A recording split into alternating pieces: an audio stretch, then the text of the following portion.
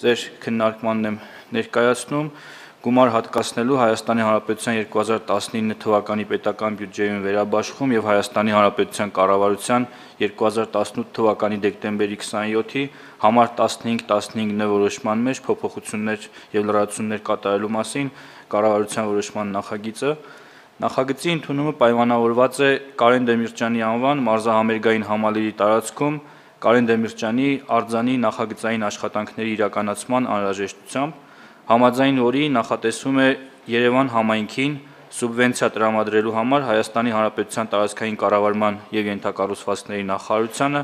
Հայաստանի Հանրապետության կառավարության պահոստային ֆոնդի հաշվին հատկացնել 3.281.000 դրամ։ Հավելենք նաեւ, որ ըստ քանդակագործ Սարգիս Բաբայանի կողմից ներկայացված նախահաշվի հուշարձանի կառուցման համար անհրաժեշտ կլինի 54.2 միլիոն դրամ։ Հարցը քննարկվել է նաև Կարեն Դեմիրճյանի ընտանիքի անդամների հետ, նախաձեռնությունը, ցանկությունը արձանը հենց այդտեղ տեղադրելու, հենց ընտանիքի կողմից է եղել, կառավարությունը ընդառաջ է գնացել վերջիններիս խնդրանքի։ Այո, որպեսզի զուտ վիճակագրորեն ճիշտ լինենք, եթե չեմ սխալվում, տեղը նոր տեղը առաջարկվել է Երևանի քաղաքապետարանի կողմից եւ ընտանիքը համաձայնվել է եւ ի վերջո մենք գիտենք, որ Կարեն Դեմիրճյանի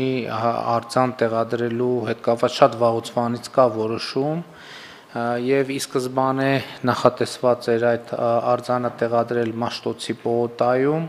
բայց ինչ հանգամանքներով նաեւ տարածքում քաղաքաշինական զարգացումների բերումով նաեւ այդ տեղը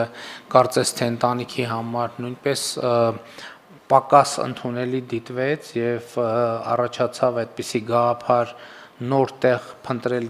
գտնելու վերաբերյալ եւ ի վերջո Երևանի քաղաքապետարանը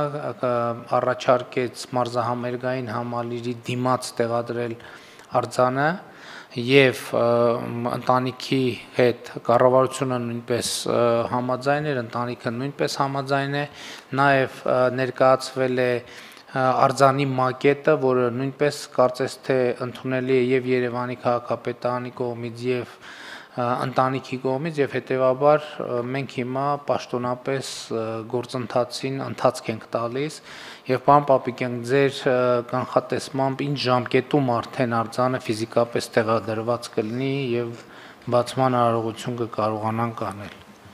Պարոն վարչապետ, թույլ տվեք հիմա ժամկետներ չասել, այնուամենայնիվ մենք պիտի խնդրենք, որ հնարավորինս սեղմ ժամկետներում դա կատարվի։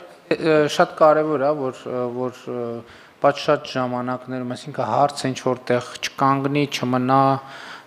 եւ ինչպես ցավոք սրտի երբեմն տեղի է ունենում եւ պետք է խնդրեմ նաեւ որ հանձնարարեք որ հետեւեն նաեւ ժամանակ առ ժամանակ մենք տեղեկություն ունենանք թե